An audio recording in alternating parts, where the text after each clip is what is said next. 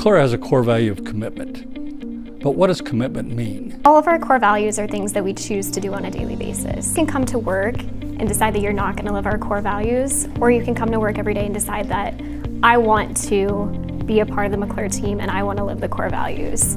Commitment is one of those. One of our employees who was on a long trip for a client.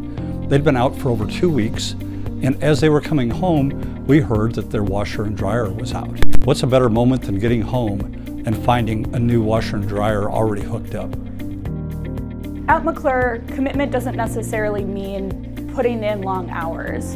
It means really caring about what's important to others and making sure that we're working together as a team to accomplish a goal. And I think where we are successful, while all our projects, there's no one project that's delivered by a single person. During a road project, some people were inconvenienced because the road was blocked. We rented a golf cart and stationed a person there to give people rides to their home. Doing a great job and delivering, really over-delivering for our clients so that the project is successful both internally for McClure but also externally. So we trust each other to deliver on our promises to our communities.